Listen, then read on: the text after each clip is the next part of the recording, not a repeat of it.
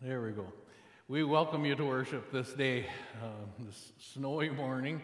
Today, in the second Sunday in Lent, one of the stories, especially in the Gospel, we hear how things changed so quickly from him. One moment he was called naming Jesus the Messiah, and the next moment Jesus was saying, "Get behind me, Satan." And kind of think about that with the weather that we're having outside. One week it's 40-some degrees, and the next morning we got snowstorm, and then maybe 70 degrees this week. So we know that things can change, and that's the hope that we will receive this day when we hear God's promise that He has for you. We have this afternoon is our joint council retreat. Hopefully everyone who is involved in that will be able to make it. We are get the good joy of using the Morton Center today to have plenty of space between us as we make plans for our church for this year. Already things are starting to change, and we look forward to the other changes that are about to happen for us this year. Out in the narthex, you can see a box that maybe you've already signed up for a free heart screening from the Faith Community Nursing Program.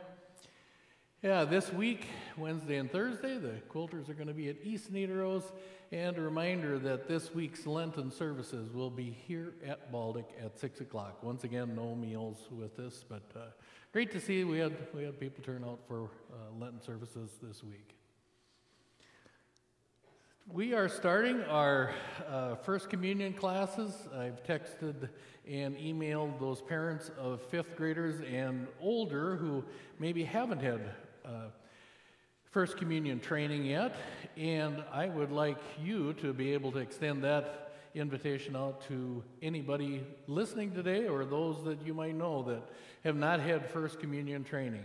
And it's one of my favorite things to do with these young people, to teach them what happens in this wonderful sacrament of another promise that He gives to us. And our first meeting is going to be next Sunday, meeting at 4 o'clock in the afternoon here at Baltic, and then the following week we finish up with the training on March 14th at 4 o'clock as well. And our plan is that they'll receive their First Communion on Palm Sunday this year. It's hard to, I've done it in just about every different Sunday that there is, but it'd be great for them to have it on Palm Sunday, so if they travel somewhere for Easter, they would be welcome to the Lord's table to receive that sacrament on Easter morning.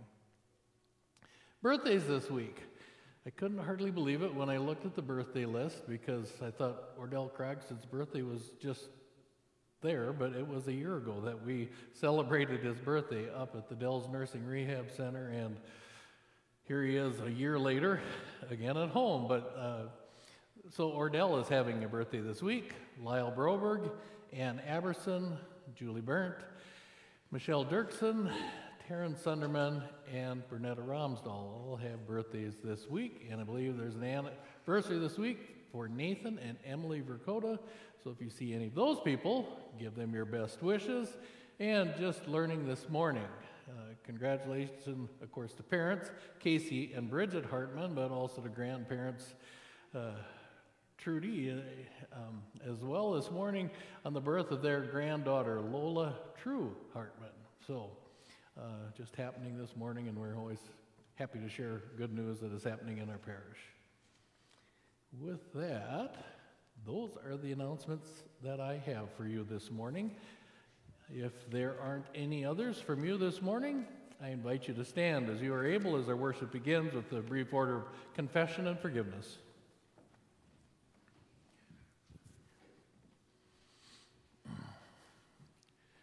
And our worship begins in the name of the Father, and of the Son, and of the Holy Spirit.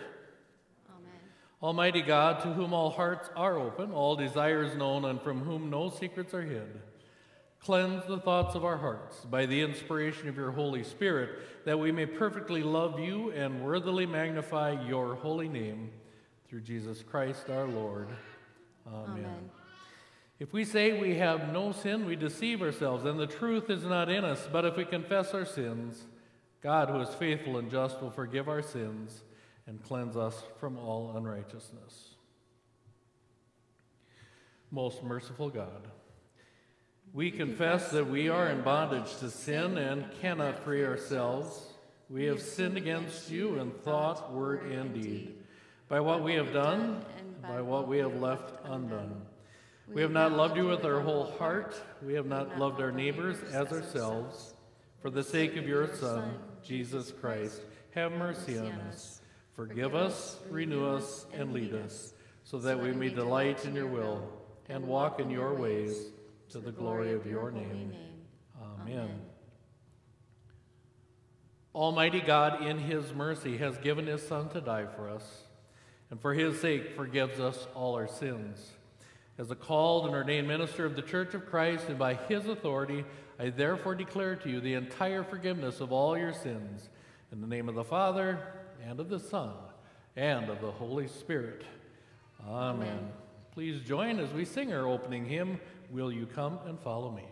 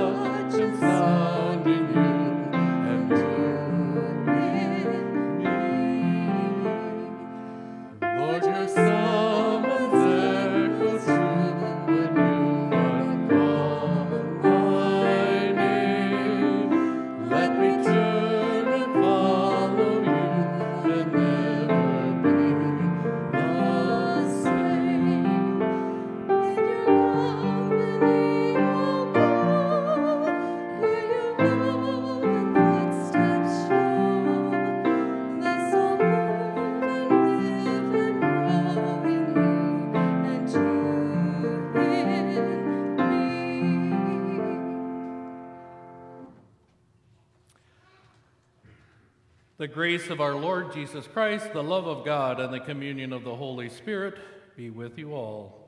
And also with you. And today we are going to sing the Kyrie. In peace let us pray to the Lord.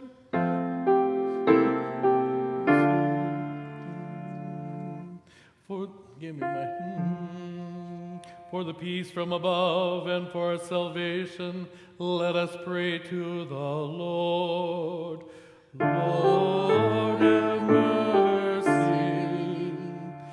For the peace of the whole world, for the well-being of the Church of God, and for the unity of all, let us pray to the Lord. Mercy.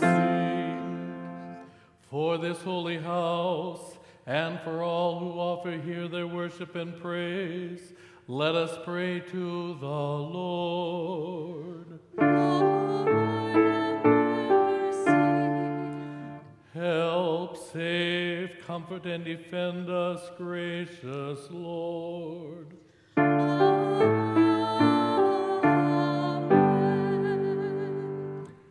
And the Lord be with you. And also with you. Please join as we pray together the prayer of the day. Let us pray. Eternal God, it is your glory always to have mercy. Bring back all who have erred and strayed from your ways. Lead them again to embrace in faith the truth of your word and to hold it fast. Through Jesus Christ, your Son, our Lord, who lives and reigns with you in the Holy Spirit, one God, now and forever. Amen. And you may be seated.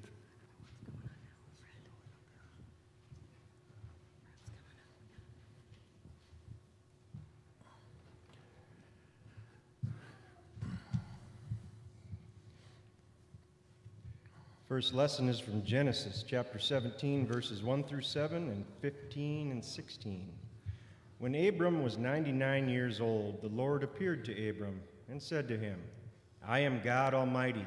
Walk before me and be blameless, and I will make my covenant between me and you, and will make you exceedingly numerous. Then Abram fell on his face, and God said to him, As for me, this is my covenant with you. You shall be the ancestor of a multitude of nations. No longer shall your name be Abram, but your name shall be Abraham, for I have made you the ancestor of a multitude of nations. I will make you exceedingly fruitful, and will make nations of you, and kings shall come from you. I will establish my covenant between me and you, and your offspring after you, throughout their generations, for an everlasting covenant, to be God to you and to your offspring after you. God said to Abraham, As for Sarai, your wife, you shall not call her Sarai, but Sarah shall be her name. I will bless her, and moreover I will give you a son by her. I will bless her, and she shall give rise to nations. Kings of peoples shall come from her. The word of the Lord. Thanks be to God. I will read in unison from Psalm 22. Praise the Lord, you that fear him. Stand in awe of him, O offspring of Israel. All you of Jacob's line give glory. For he does not despise nor abhor the poor in their poverty, neither does he hide his face from them. But when they cry to him, he hears them. My praise is of him in the great assembly. I will perform my vows in the presence of those who worship him. The poor shall eat and be satisfied, and those who seek the Lord shall praise him. May your heart live forever. All the ends of the earth shall remember and turn to the Lord, and all the families of the nations shall bow before him. For kingship belongs to the Lord. He rules over the nations. To him alone all who sleep in the earth bow down in worship. All who go down to the dust fall before him. My soul shall live for him. My descendants shall serve him. They shall be known as Lord's forever. They shall come and make known to a people yet unborn the saving deeds that he has done. Second lesson is from Romans chapter 4, verses 13 through 25. The promise that he would inherit the world did not come to Abraham or to his descendants through the law, but through the righteousness of faith. If it is the adherents of the law who are to be the heirs, faith is null and the promise is void. For the law brings wrath, but where there is no law, neither is there violation. For this reason it depends on faith, in order that the promise may rest on grace and be guaranteed to all his descendants, not only to the adherents of the law, but also to those who share the faith of Abraham, for he is the father of all of us.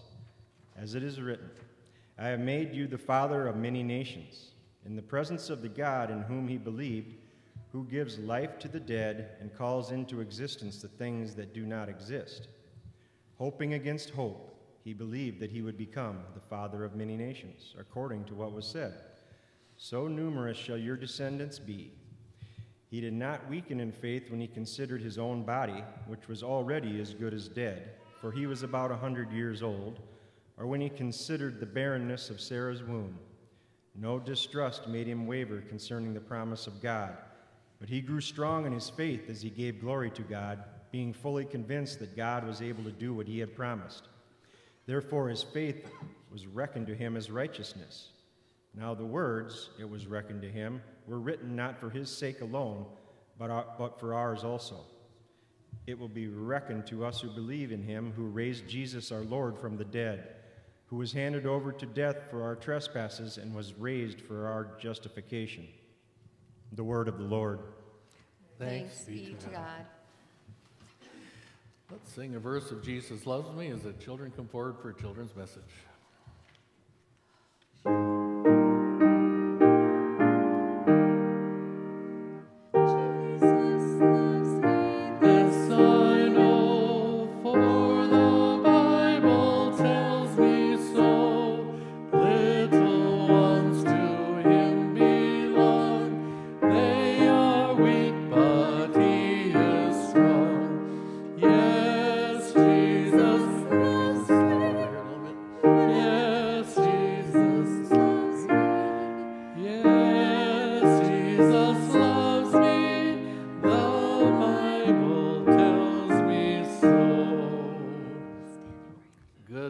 Children of all ages up here this morning.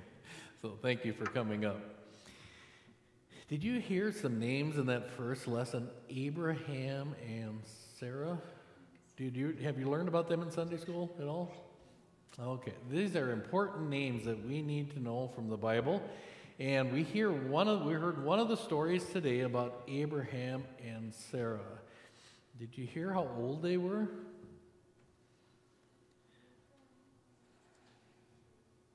Yes, exactly. Abraham was 99 years old. And you know what happened when he turned 99? He started to be a dad. Yeah, that's what we...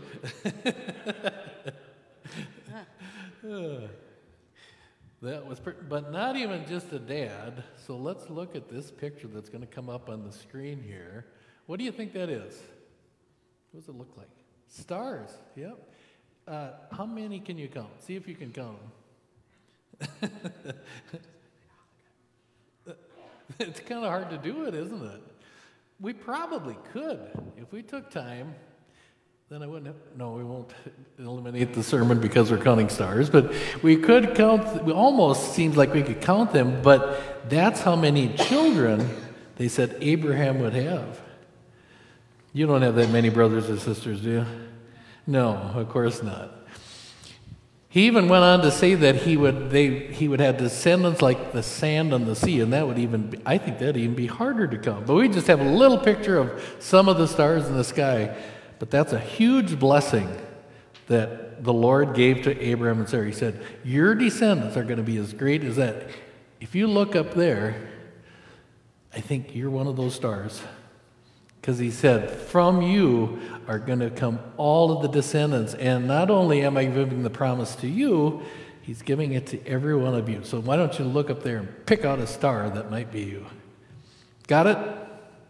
All right, let's pray. Heavenly Father, we thank you that you continue to give us blessings, the same blessing that you gave to Abraham. Help us when we fail to trust in this promise and the blessings that you give to us.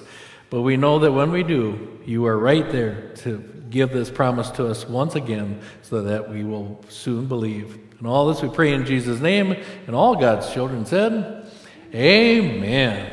Thank you for coming up. And I invite the rest of you to stand for the Lenten verse.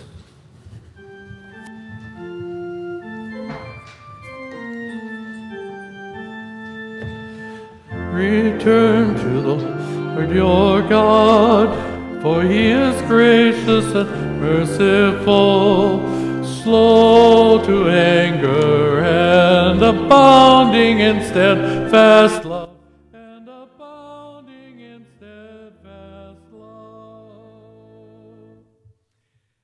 The Holy Gospel for this second Sunday in Lent is according to Mark, the 8th chapter. Glory to you, O Lord. Jesus began to teach them that the Son of Man must undergo great suffering and be rejected by the elders, the chief priests and the scribes, and be killed, and after 3 days rise again. He said all this quite openly. And Peter took him aside and began to rebuke him. But turning and looking at his disciples, Jesus rebuked Peter and said, "Get behind me, Satan, for you are setting your mind not on divine things, but on human things." And he called the crowd with his disciples and said to them, "If any want to become my followers, let them deny themselves and take up their cross and follow me. For those who want to save their life will lose it, and those who lose their life for my sake and for the sake of the gospel will save it. For what will it profit them to gain the whole world and forfeit their life? Indeed, what can they give in return for their life? Those who are ashamed of me and my words in this adulterous and sinful generation, of them the Son of Man will also be ashamed when he comes in the glory of his Father with the holy angels." This is the gospel of the Lord. And you may be seated.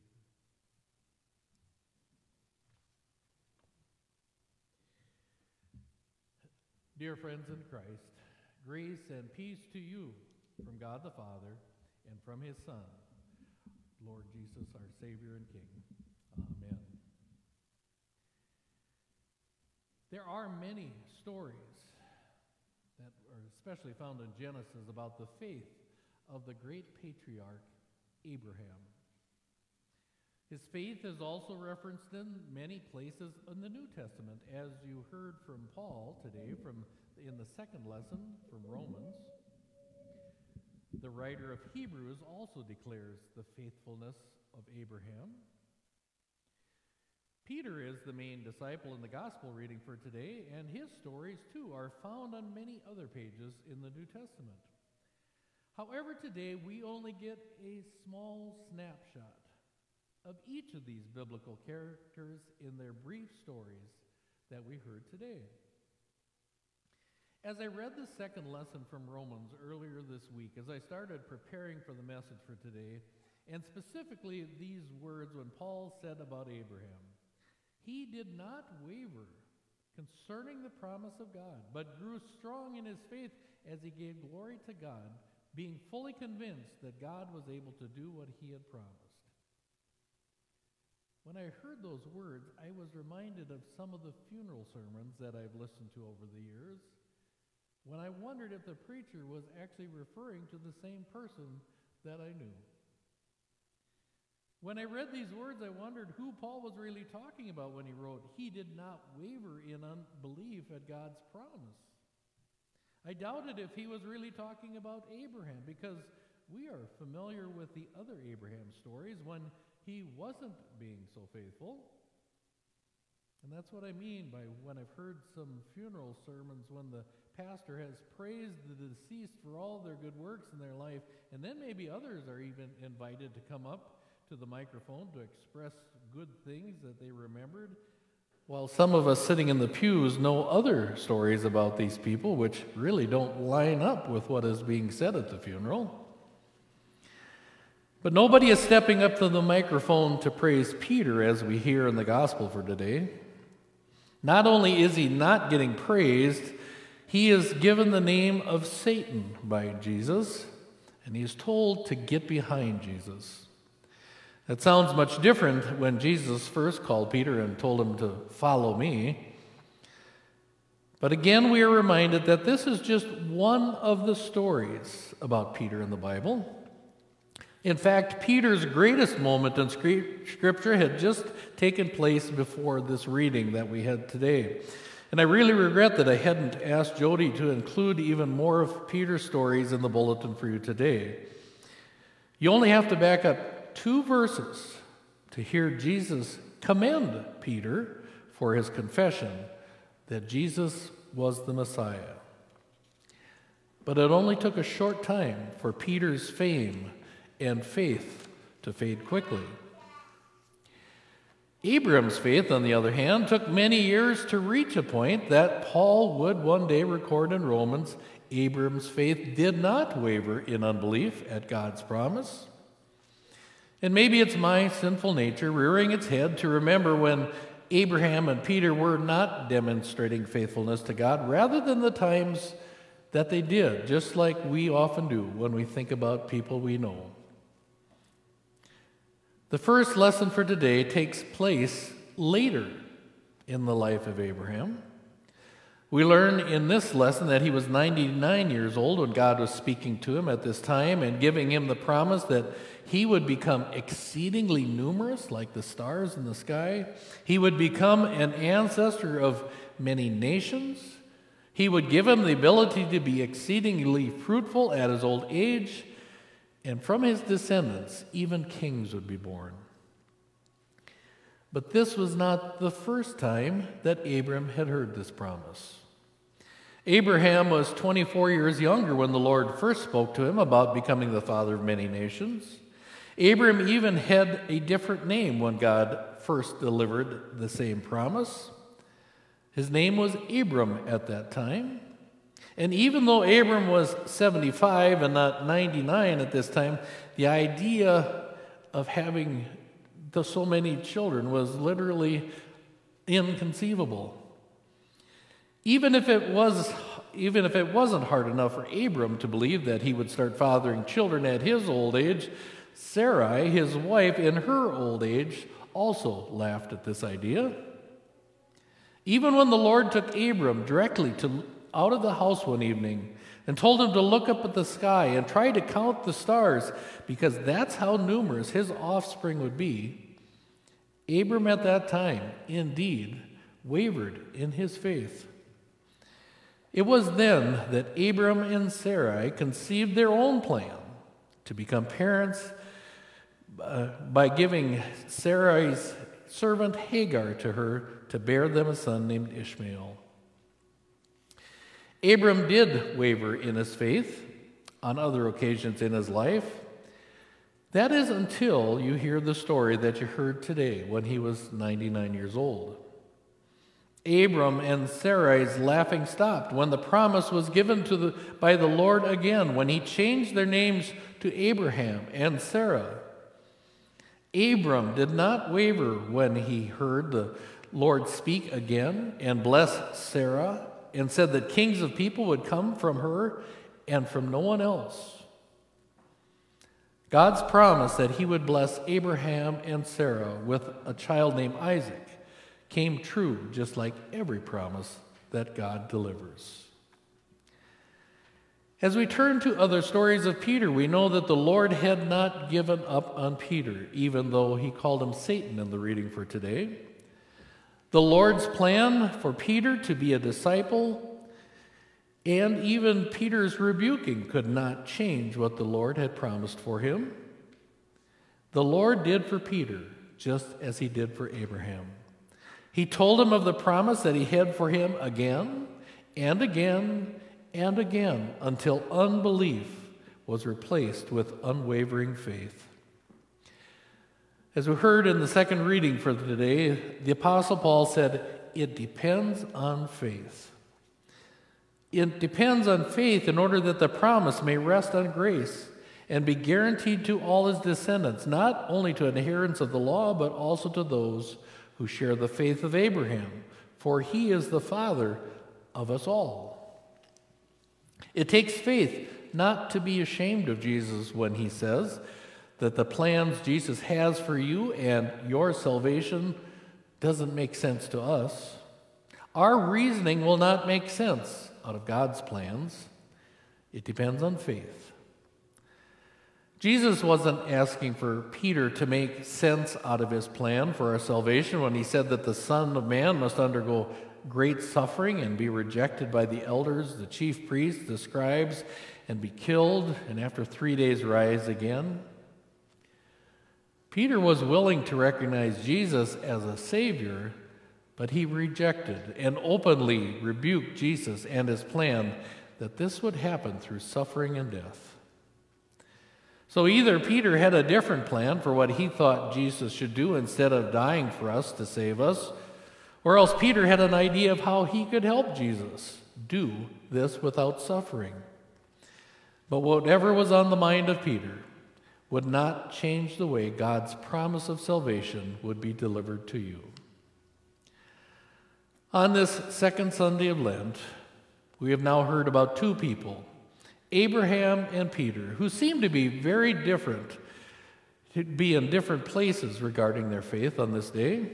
Abraham, who first questions God's promise, and after many years of hearing God's promise to him, reached a point when he no longer wavered at his unbelief. And then we also heard about Peter, who went from confessing Jesus as a Savior to rebuking him in a short period of time. So maybe it's good for you to know today that it doesn't matter if you think your faith is as strong as you heard Abraham's was in the story when we heard that he did not waver in unbelief, or if you think your faith is as absent as it was for Peter when Jesus said, "Get behind me, Satan." God is not done delivering his promises to you. God does not limit the number of times of repeating blessings to you any more than the times that he will be forgiving your sins. Yes, you too represent one of the stars that the Lord pointed to in the sky when he told Abraham that he and you would be blessed. You have received faith again today by hearing the unfailing promise that the Lord has for you. Amen. Please join as we sing the hymn of the day.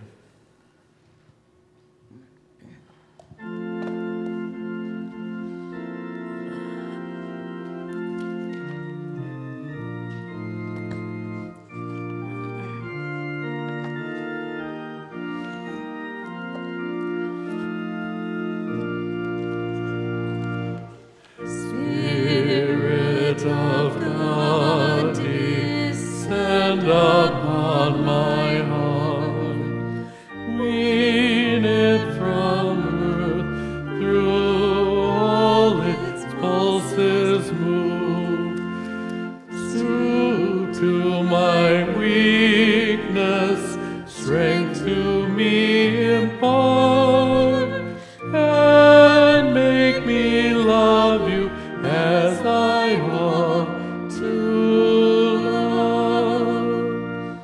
I ask no dream, no prophet ecstasies, no sudden rending, ardent strength of clay, no angel visit, tempt no opening skies, but take the dimness of my soul away.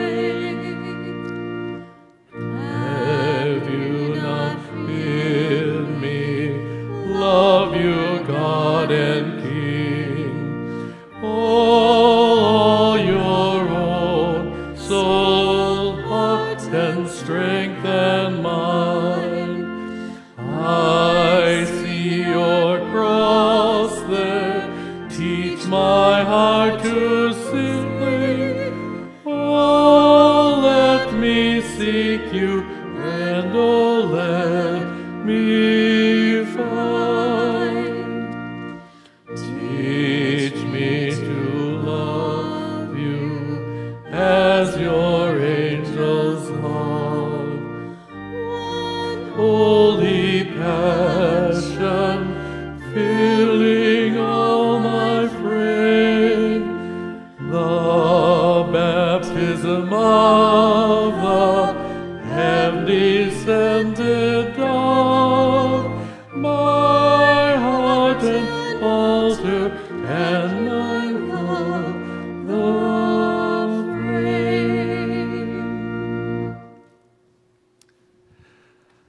invite you now to stand as you are able as we confess together our faith using the words of the Apostles' Creed.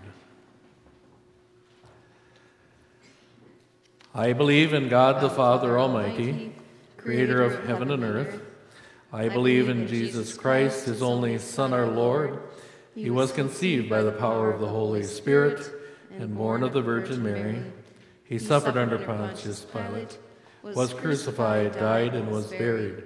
He descended into hell. On the third day he rose again. He ascended into heaven and is seated at the right hand of the Father. He will come again to judge the living and the dead. I believe in the Holy Spirit, the Holy Catholic Church, the communion of saints, the forgiveness of sins, the resurrection of the body, and the life everlasting. Amen. Today we especially bring to the prayers Terry Tomarosson as he has returned to the hospital, and I visited with the kids yesterday, and they're in definite need of the prayers for Terry now. And then we'd also ask you to pray for Kim's dad, Don Koopman. He took a tumble yesterday and broke his arm, and so we had a short night last night. So if we mess up on a few things today, please forgive us. But please include him in your prayers as well. And all the other names that we continue to pray for. Let us turn to our Lord in prayer.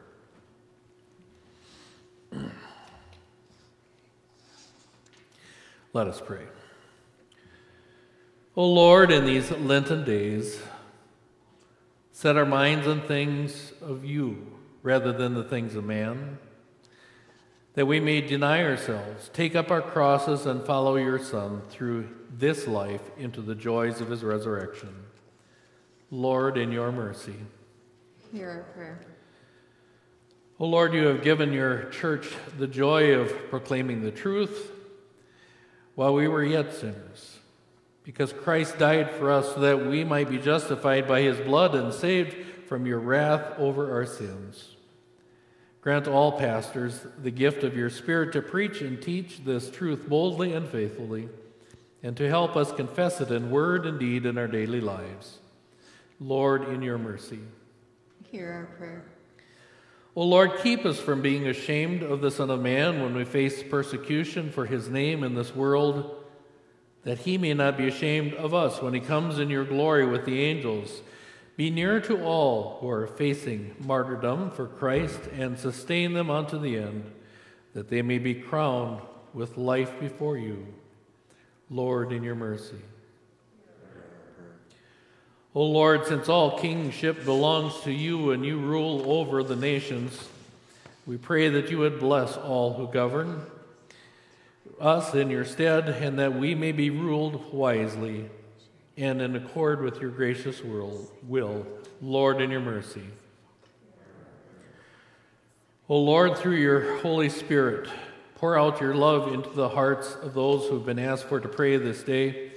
We bring before you the names of Tanya Vollen, Vern Endall, David Carl, Terry Tomarosson, Eric Lindsay and Emily Comas, Rachel Aberson, Tom Simmonsma, Joanne Hamry, Rhoda Wold, Ordell Krogston, Ella Riswold, Paul Ramstall, Amanda Nyhaug, Don Koopman, Don Williams, Don Vollen, John Jurgensen, Daryl McMahon, Jerome Johnson, Jordan Alderman, Leroy Koopman, Fred Tiedemann, Mike Wustewald, Eugene Hawks, Javen Einan, Jessica Shaw, and the family of Ines Wilson,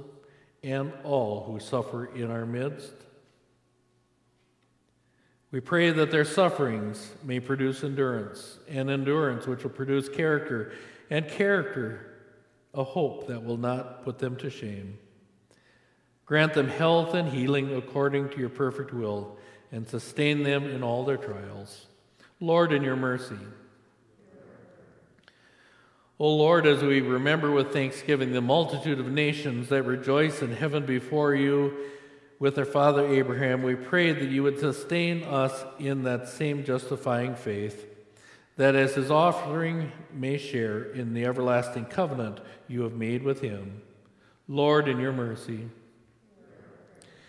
And now all these things and whatever else you know that we need, grant us, Father, for the sake of him who died and rose and now lives and reigns with you in the Holy Spirit, one God, now and forever.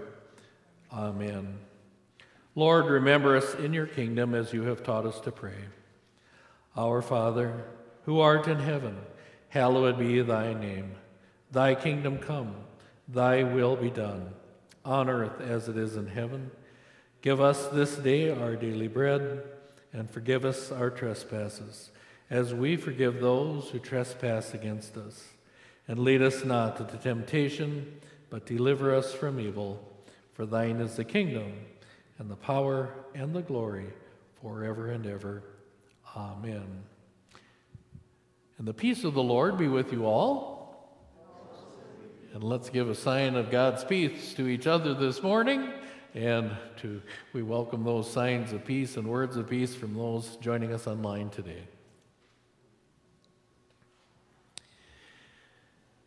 And as we give thanks for the offerings that we've received this week and those we'll receive this day, we sing, "Create in Me a Clean Heart."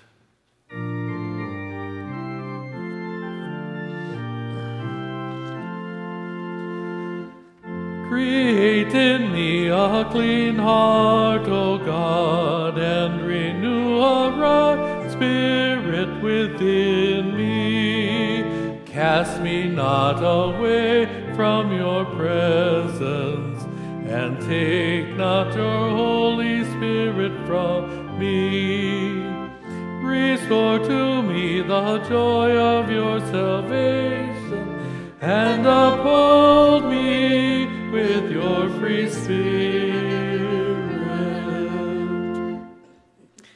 And together we pray, Blessed are you, O Lord our God, maker of all things. Through your goodness you have blessed us with these gifts. With them we offer ourselves to your service and dedicate our lives to the care and redemption of all that you have made, for the sake of him who gave himself for us, Jesus Christ our Lord. Amen. And now receive the blessing. May the Lord bless you and keep you. May the Lord make his face shine on you and be gracious to you. The Lord look upon you with his favor and give you peace. Amen. Amen. Amen.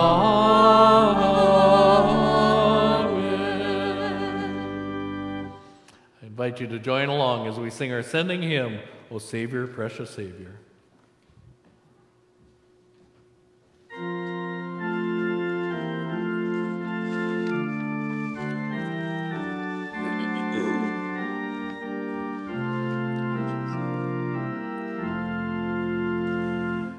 O Savior, precious Savior, whom yet unseen we love, O name of might and favor, all other names above.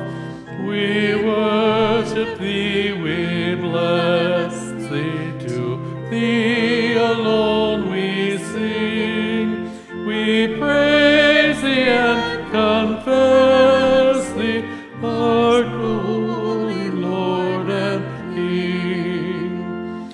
O bringer of salvation, who wondrously has wrought thyself the revelation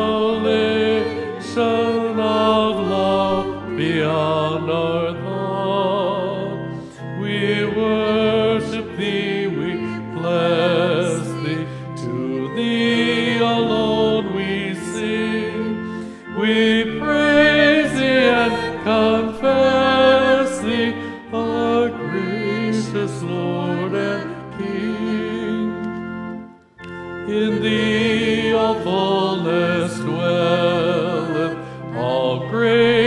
and power divine, the glory that excelleth, O Son of God, is thine.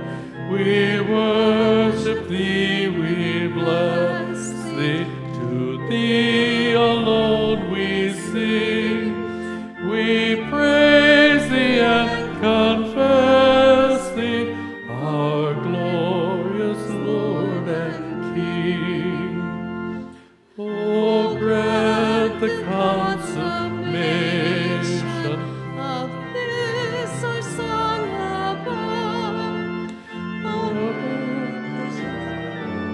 restoration and everlasting love. in the bless thee where perfect praises ring, and evermore confess thee, our Savior and our King. Go now in peace and serve your neighbor. Yes, we will. Thanks be to God.